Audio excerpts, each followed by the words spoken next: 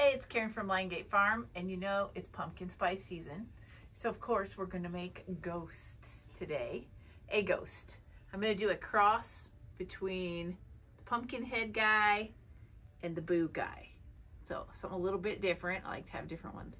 And during this video, I want you to tell me what your favorite thing about fall is. Is it Halloween? Is it chocolate? It's always chocolate for me.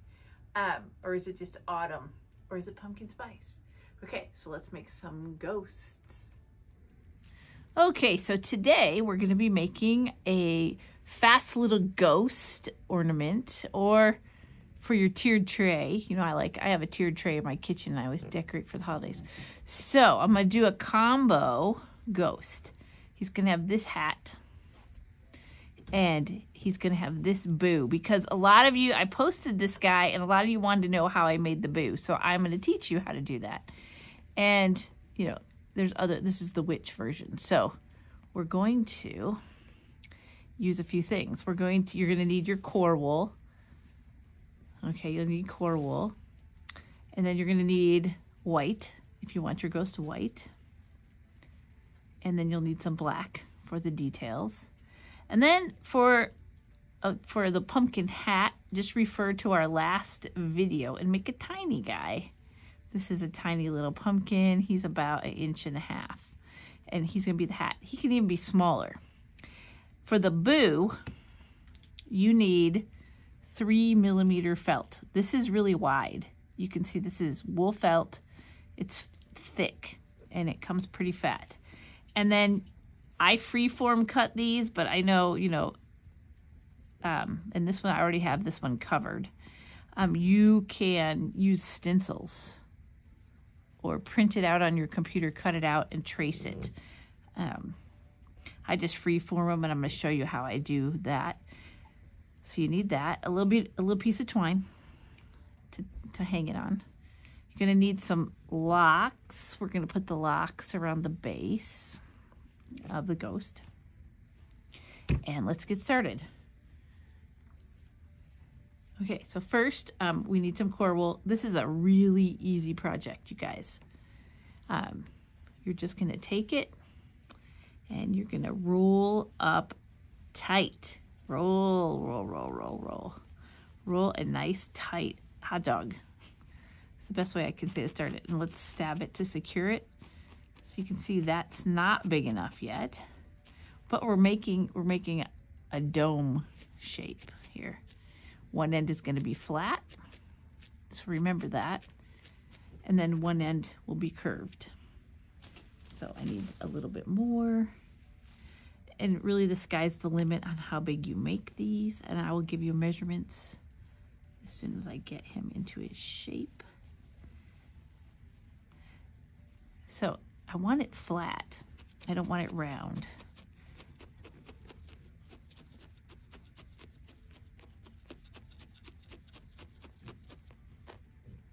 So we're kind of getting there. And we're just gonna curve this. I'm using a 38 star needle today. It's just a nice firm felting needle to get us to where we need to be. I do like the spiral needles, you know that, but this is just a plain 38 star, all-purpose medium felting needle. Why? Because it's what I had in my hand, to tell you the truth. So I want the base just to be a little bit wider, so I'm adding another piece. And then what I'm going to do when I decide it's about the right size, so let's see. Let me see here. I'll get my ruler out and give you guys some measurements. So it's 4 inches tall. It'll end up being about 3 inches wide by 1.5. And I'm gonna just sit here and felt this, a nice curve in his head. And once I get there, then we're gonna cover it in white. So I will show you that in just a minute. So I've been working on this guy for about 10 minutes. Remember, I felt fast. I'm a super fast felter. Drives everybody crazy. I made sure that his body's nice. His bottom is nice and flat because I want him to sit up. And then I've just been felting along. You can see he's still squishy, but in the shape that I need of a ghost. Doesn't need to be hard. Don't waste your energy felting things really hard. All right, so now I'm going to take this white. This is called Snow. And it's the best white there ever is. Felts like a dream. I probably don't want to know the chemical process they used to get at this white, but it's awesome color for a ghost. And I'm just kind of drafting it out, wrapping it around. I have made these ghosts sparkly, some of them. This one is sparkly. See that? That takes longer to felt in.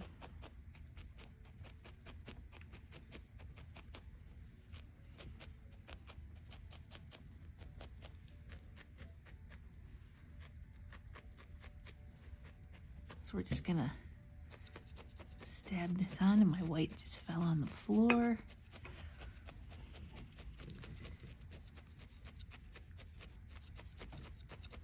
Someday you guys are gonna have to meet the man behind the camera.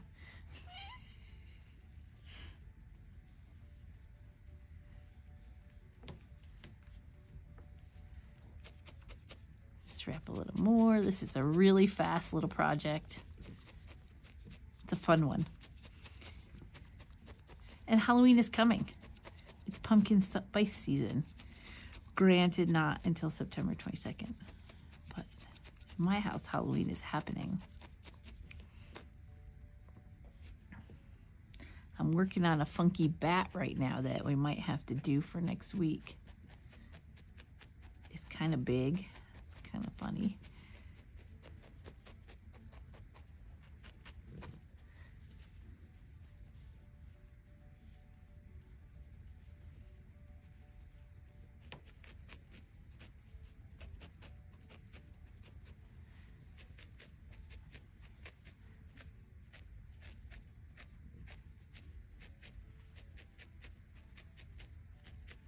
And, you know, our ghosts have to have arms because, you know, they want to hold stuff.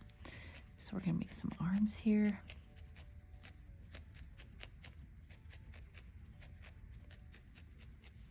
And just like that, he's all covered in white. So let's make some arms. You're going to take, you only want his arms to be, depending on what he's going to hold. These guys are going to be about 2 inches. So just like we made the body, we're going to take our core wool. Look, this has seeds in it. Somebody's farm. And I tuck it in. I'm gonna roll it into a tiny little hot dog. You can use a skewer if it's easier for you. I'm just showing you the tuck and roll method today.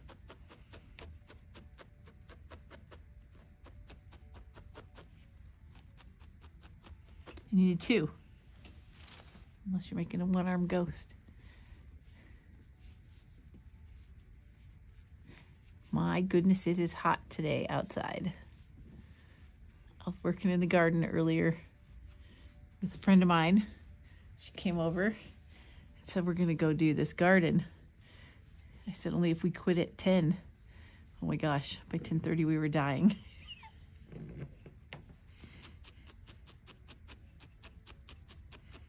And we didn't finish. We got a lot done, but we didn't finish what we were doing. And then my husband came home with 4 yards of garden soil that now has to be wheelbarrowed to said garden. I hope it cools off.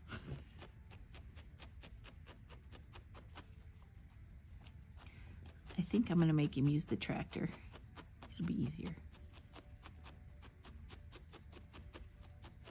Okay, so that does not look like a ghost hand right there. Like I said, these are about 1.5 inches long. We're going to cover them in white, just like we did the body. But at the bottom of his arm, I'm going to leave some fringe.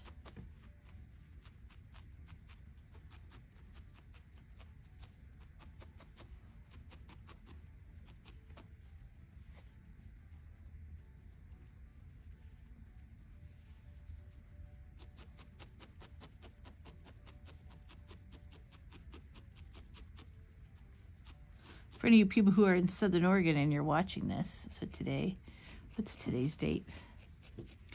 I don't even know. Okay, August 26th, which is a week from Saturday, is our open farm event. So if you're in Southern Oregon or Northern California, or just want to come, you should come on out.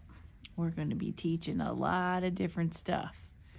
We have dyeing, we have felted soaps, we have weaving, we have carding, we have all kinds of things. And it's kind of the debut of the new event barn. And of course, my grandkids are going to be selling lemonade.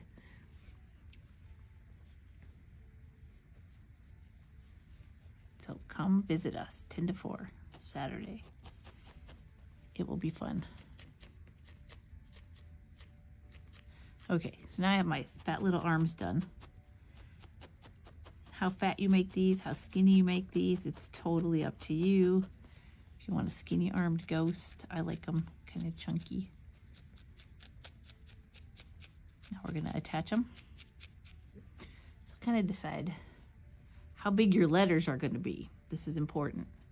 So we know that his O is there. So this arm needs to be about right there. And we're just going to add it to his body.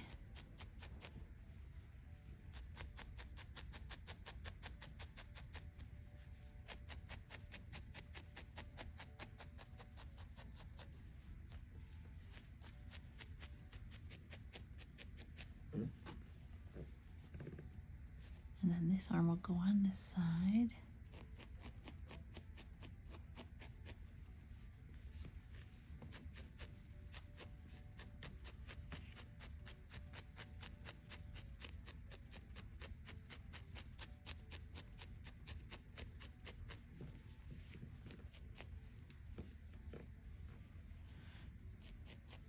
These guys with the words, I like the arms to stick straight out.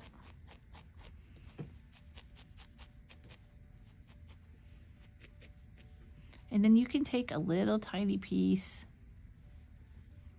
This is like icing. You're going to use it like wool glue. Just work it in.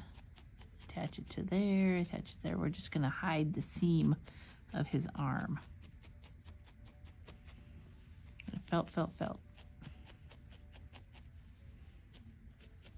And then we'll add another piece.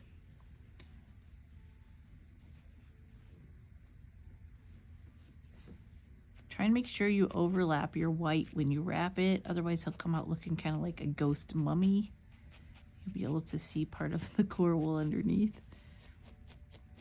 So I'm going to sit here and I'm going to felt this white on super hard. Well, not super hard, but super smooth. I like them to be super smooth.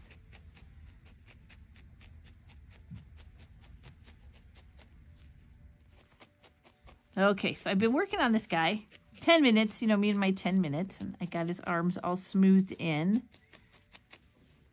And now I decided I think I like this side for the front. So I'm kind of going to draw his eyeballs on where I want them first.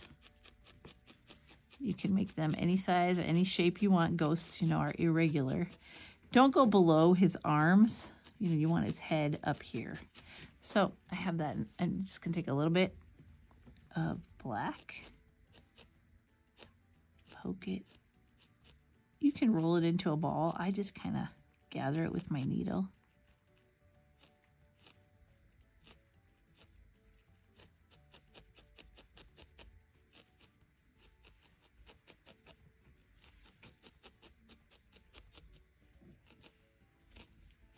You know, I said this was an easy project. I didn't say it was going to be snap your fingers quick. And then we're going to put his other eye on.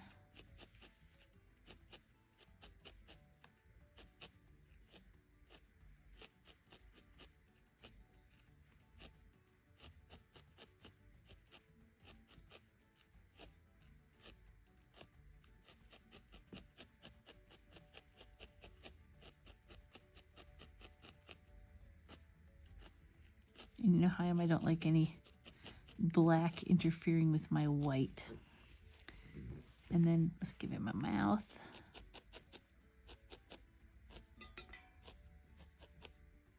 I kind of make them kind of oval, not square.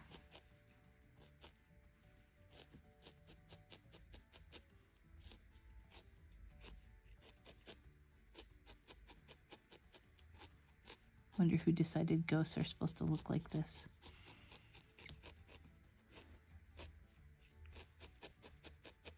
I'm gonna have to Google it.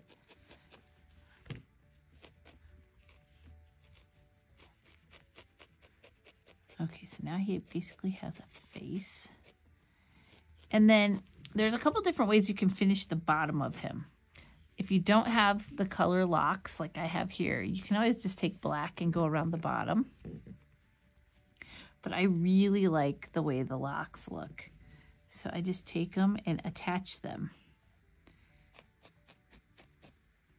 all the way around. Kind of random. I'm going to do random colors today. They're kind of Halloween colors. Autumn colors. Not necessarily Halloween. Got some orange ones. Little blue face locks. They make the best decor. I'm just going to tack them. Like here's a green one. Just going to tack them for right this second.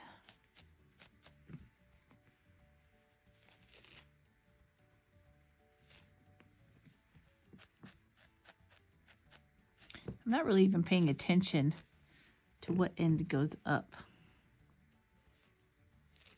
I am splitting them a little bit though.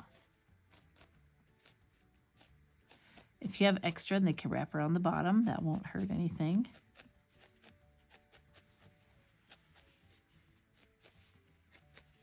Kind of makes him look like he's in the fire, like everybody says.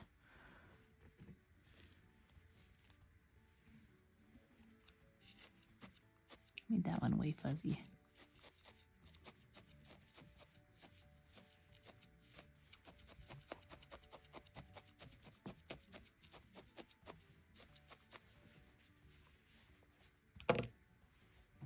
This is where your artistic license comes in. Do whatever color you want. You could even use different color rovings. It doesn't have to be black.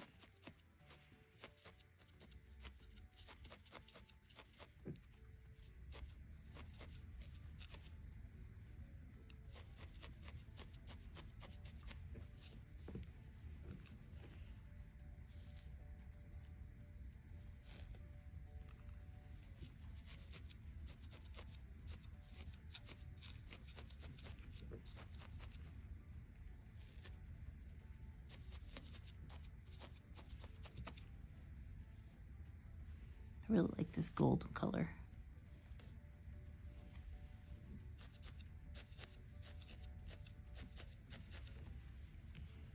A random orange one.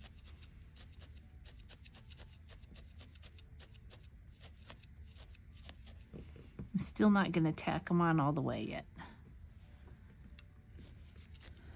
Just going to leave them like that for right now. Because sometimes I like them not tacked down all the way.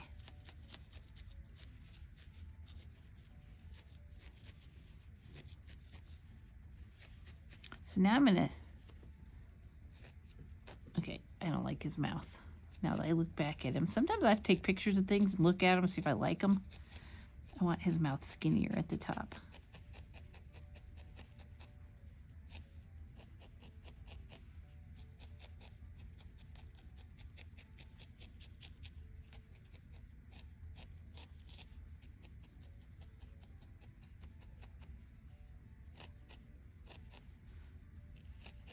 Okay, so we have our scary guy. So now I'm going to show you, let me move this, how to make these letters. So he's going to hold the sign that says boo. And I've got 2 more letters here that are cut out of that 3mm felt. I'm going to take some black roving and I'm going to separate a piece out and then I'm going to divide it in half. These are probably 12-inch pieces. And all I'm doing for these letters, and I'm going to do the B because it's the harder one, is I'm wrapping them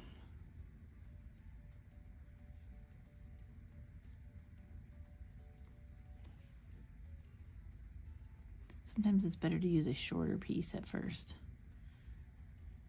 I'm just wrapping my felt. This is a great big cheat, using the felt. If you want to freeform your letters, have at it. This is way faster. And then give it a little bit of stabs, just to secure it. And we're going to sit here and we're going to wrap all the way around. When you get to the middle of the, like if it's a letter like a B that has this middle, so let's secure that.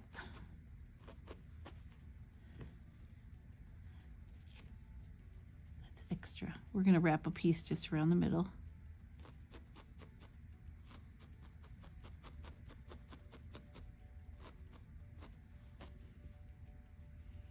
Let me get rid of this extra.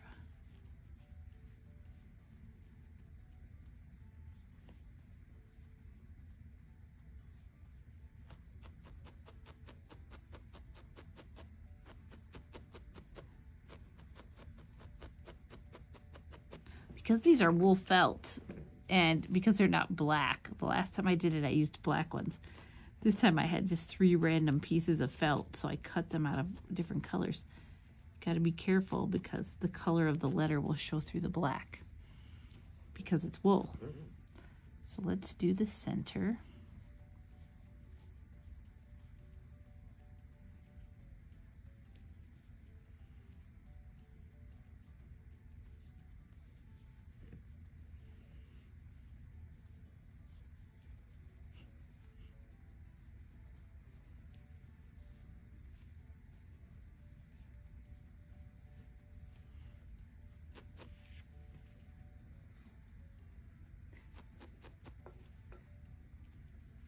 And I'm just going to keep wrapping these letters until I have them wrapped all the way around, and I'm going to felt them. Okay, so I'm sitting here felting my little letters. This O has a little bit of the color showing through, but it won't hurt anything. Okay. So if you want, you can take scissors and trim all the little fuzzies off of your letters to make them super sharp looking. You know, I like to trim them, but I want to show you how to put them onto the twine.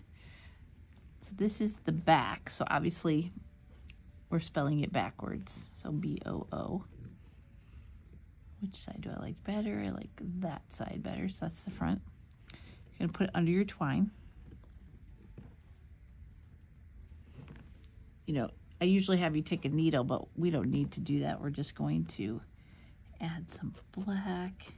Felt it over the twine. You want to be up pretty close to the top so it'll stay nice and straight.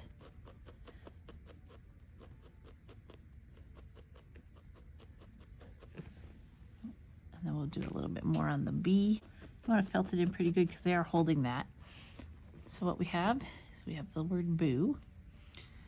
If you wanted to make just felted letters on a large scale, you could. It is the fast way to make felted letters. So we're going to take Guy.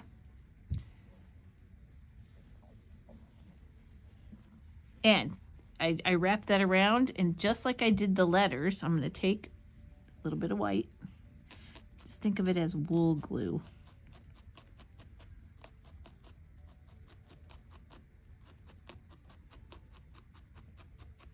Felt it down on his arm.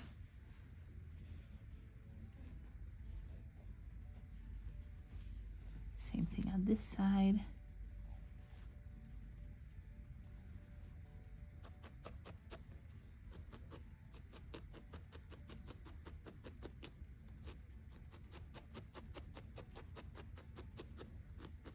I mean, if you want to tie a knot, you can, but you don't need to.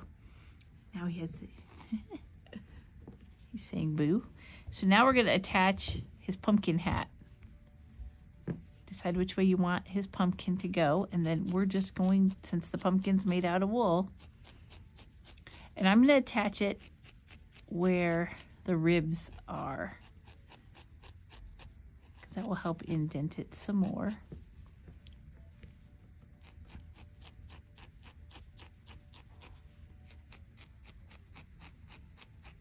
I mean, if you want to be faster than this, you could use a little drop of hot glue under there.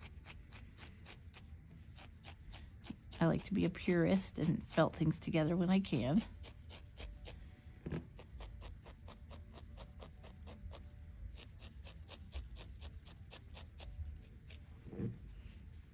And there you have it. One scary boo ghost. Oh, this guy is happy. This guy is scary. It's kind of fun. Thanks for joining us today. And well, we made our little ghost. And I want you to post your finished product on the Liongate Farm Facebook page or on the group page. Either one works. And then make sure you click like on the video and subscribe to our channel. It really helps us out, and we'll see you next week. And make sure you answer our question that we asked earlier.